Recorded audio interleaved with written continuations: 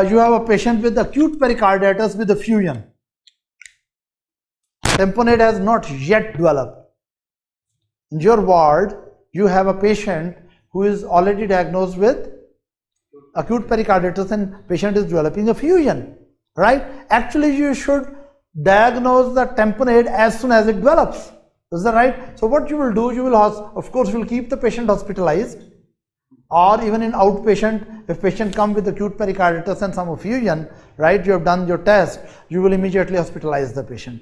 So you hospitalize the patient and then monitor the patient. First step is, in case of acute pericarditis with pericardial effusion, step number 1 is hospitalization, and with that you monitor the patient. Now you will monitor for what? Of course, you are worried that patient should remain hemodynamically stable, and you keep on looking for the signs of hemodynamic deterioration. As I told you that you will monitor the pulse. Of course, patient should be on cardiac monitor on ECG, right? There's no need to tell that. And look for the back triangle. That you will repeatedly look for jugular venous pressures. You will look for what? Blood pressure, right? Repeatedly. And you will also heart sounds. So you keep on looking that jugular venous pressure is not rising and blood pressure is not falling. Of course, you will also look for pulses, paradoxes, and heart sounds are not becoming distant or muffled, or heart sounds may be already distant and muffled when there is pericardial effusion. But you have to look for these two things specifically. There should not be rising JVP with loss of Y descent, and there should not be falling blood pressure with pulses, paradoxes. If these things start appearing, the tamponade is there. Am I clear? And of course, again, don't forget the pulse or the tachycardia. I told you, without tachycardia, usually tamponade is not there. Almost all tamponade have tachycardia except tamponade with myxedema, uremia, on what drugs? Beta blockers drugs and very terminal stage, unfortunately, right? So you'll monitor the patient, and of course you will do serial echocardiography, right? You will keep on doing serial echocardiography. Then we come to pericardiocentesis. If it really develops, then we'll go for pericardiocentesis. While before you put your needle in, you must know the tamponade is not due to aortic dissection, and you should know it is not due to rupture, what? Post MI free wall rupture. Is that right? After that, these two things you are sure not there, then you plan for pericardiocentesis. But before really I talk about pericardiocentesis, I want to tell you something very interesting. That even a very small amount of fluid is, when it is released, patient feels dramatically improved hemodynamically and even echocardiographically. The question is that if someone has, let's suppose, 500 ml fluid, and you just remove 100 ml and patient dramatically become better on hemodynamic parameter and echocardiography. Why such a small amount of aspiration of fluid can make better? It is actually volume pressure relationship.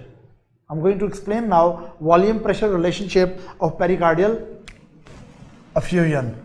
Suppose this is pericardial effusion, and if we are measuring what is the relationship between volume and pressure, let me make a, here it is volume, progressively increasing volume, and here is the pressure. In acute case, of course, pressure will go rapidly up because it cannot stretch up. This is not linear. The relationship is not that you keep on increasing the volume in the same way it will, pressure will with the same proportion increase. No, actually it is curvilinear. You know what does it? Curvilinear, or it's upsloping, very steep.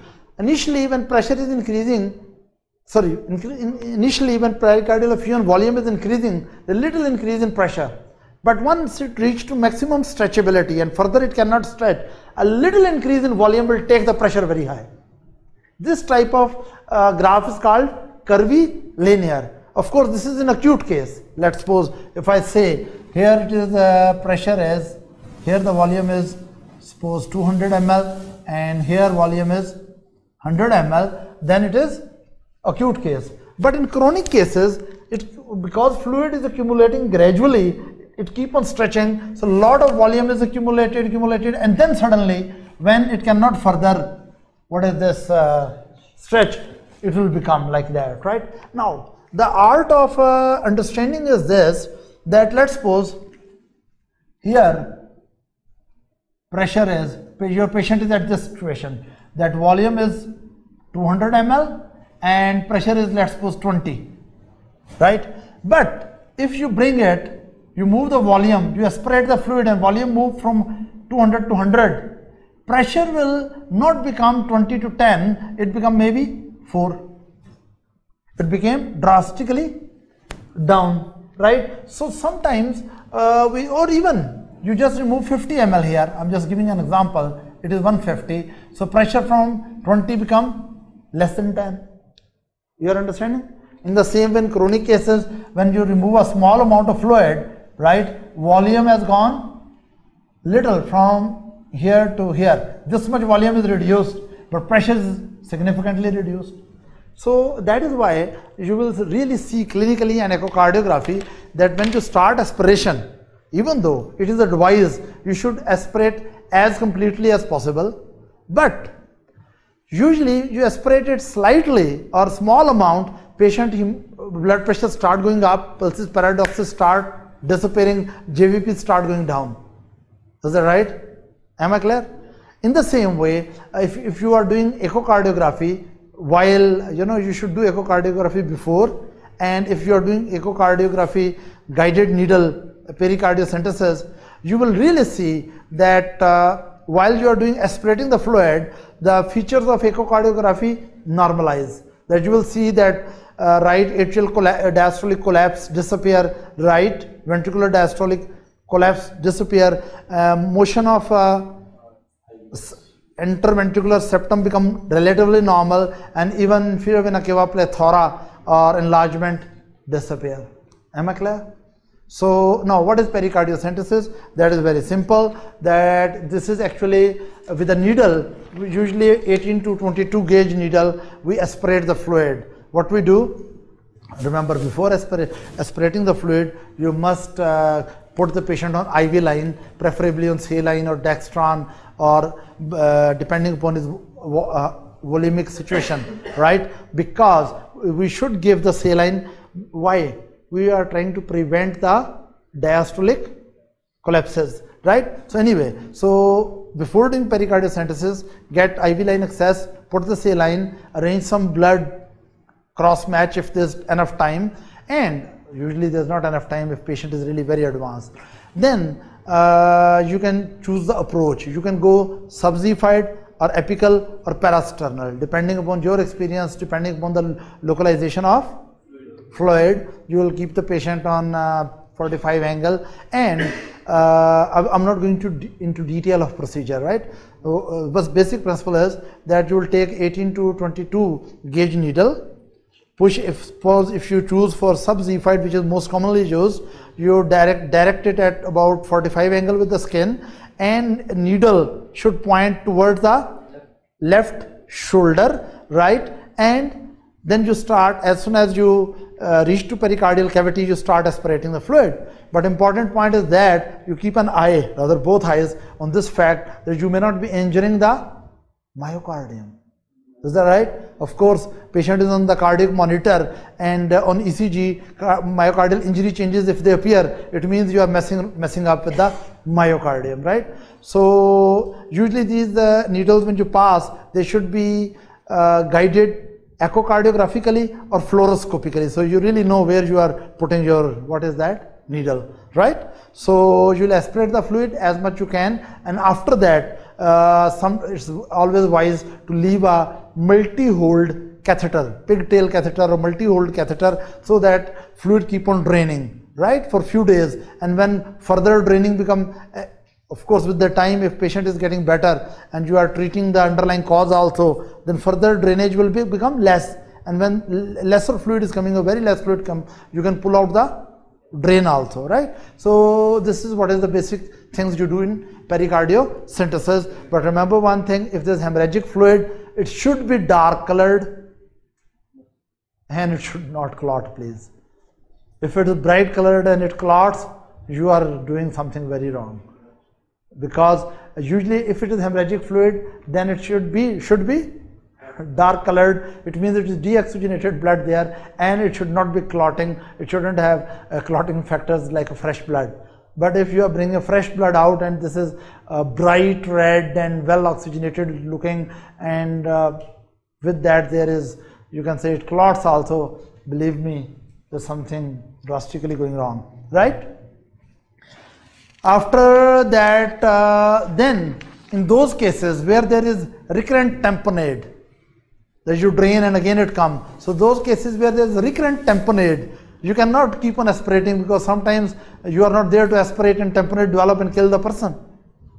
Then you have to be taken some more serious approach. If there is recurrent tamponade, or there is loculated fluid, or if for diagnostic purpose you have to take the tissue sample, then it's better to do surgical drainage. Surgical drainage is done by subxiphoid, limited subxiphoid thoracotomy, right? Just subxiphoid, you put a small incision and you drain it well, and also you take a tissue sample. Is that right? And you drain it as completely as possible. Then sometimes in those cases where repeatedly, you can say, effusion keep on coming, like cases of neoplasia, right? And you know that again and again effusion will develop. Then you develop pericardial window. What is pericardial window? That you open this area and remove a piece of pericardium and open a window between the pericardium and pleural space. So we also called it creation of pericardio-pleural fistula. Pericardio-pleural fistula, is that right? So in this case, pericardial fluid is being formed, but it is being drained. It is continuously draining into pleural space, and mediastinal lymphatics and pleural lymphatics, all of those areas, very large area, keep on absorbing that effusion. So risk of tamponade is not there. Am I clear? So what was the first thing? Pericardiocentesis, that is needle aspiration with leaving a catheter for drainage. Or if there is going to be a recurrent and you have to take a tissue sample, or the loculated, you go for surgical drainage. Is that right? And if there is very recurrent and long-term effusion coming and coming, then you go for pericardio-pleural fistula, that is pericardial window. Then some cases, especially in malignant cases, we do pericardiodesis. I will write it down: pericardiocentesis, pericardiocentesis, then with drain. Then what was the second? Yes, surgical drainage. Surgical drainage, that is subxiphoid limited thoracotomy, right? These cases are done when recurrent, or you want to remove as complete as possible, or there is loculated, or you also want a tissue sample like diagnosis of tuberculosis. Then pericardial window. Pericardial window, usually it opens in left pleural cavity, right? Then you can also do pleurodesis. Pleurodesis is in pericardial space. You introduce tetracyclines or bleomycin. Actually, right? Bleomycin or tetracycline are the agent. When you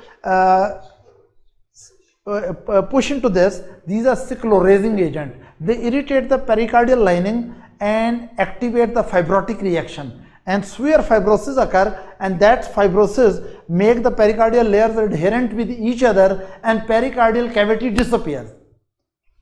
For example, this layer and this layer, they become fibrotic and they become sticky, where the fluid will accumulate, right? So such cases, especially in malignant cases, to prevent repeated pericardial effusion and tamponade, risk of tamponade, we can also do pericardiodesis. Pericardiodesis is a process in which we are putting a sclerosing agent in pericardial sac, like bleomycin or tetracycline or any other sclerosing agent, so that sclerosis of cavity occur and there is no more cavity. Then yes, very good question.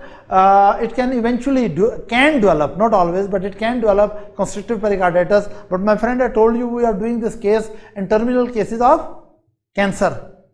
So usually they, unfortunately, most of the patients die before they develop the constrictive pericarditis, right?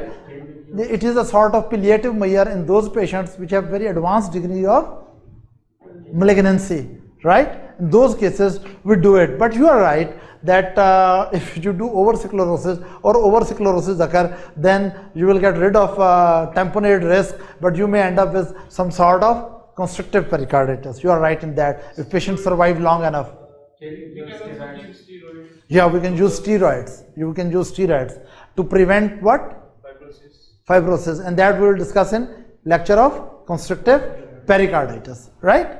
Okay. Then we come to the last resort. Surgically remove the pericardium and throw it somewhere else out of the patient body. What is that called?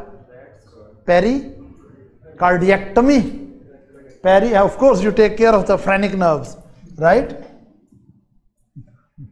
There are phrenic nerves on the sides. Don't remove them along with the pericardium, right? So, pericardiectomy, right? This is the last resort when you cannot do anything. You just remove the pericardium so that no pericardial sac, no risk of fluid accumulation, and no risk of tamponade and strangulation of the heart, right?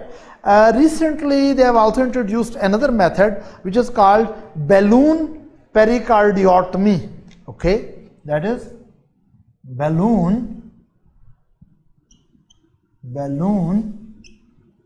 pericardiotomy. In this case, actually they introduce with a small incision here, they introduce a subziphide, they introduce a small deflated balloon into pericardial sac, and then they inflate the balloon and then pull it out. While it is coming out, it produces a larger window in the pericardium, right? So that fluid does not accumulate there and keep on draining into mediastinal structures and pleural area, so that risk of tamponade is reduced. Am I clear? Any question? No question? Yes. It's a medical emergency. If a patient reaches to be with the hemodynamic instability and coagulation profile is very much. So if you cannot do pericardial services, so what will you do? Okay, he is saying that it's an emergency situation in a remote village where there are no medical facilities available, and some family call our doctor and tell that this is our man and he is having some dyspnea and tachycardia, and he looked, neck veins are distended, right, and heart sounds are no more there. So he strongly suspects there is cardiac tamponade, and it's a very advanced stage, and there's not enough time to come to the city and bring all these things. And what you should do, I'll say, at least still, if you can do pericardiocentesis, you do it. Of course, you will not do in a proper manner, but at least you will find in your doctor should carry a box, and in that box there should be at least a needle. So right, you push that needle in, and even with 5 ml, 10 ml syringe in emergency, you try to bring the fluid out, right? So that, this is what I was trying to push into your mind, even a small amount of fluid brought out will relieve, significant relief in the patient, until you can take the patient to better medical facility where we can take better care of the patient, right? Class dismissed.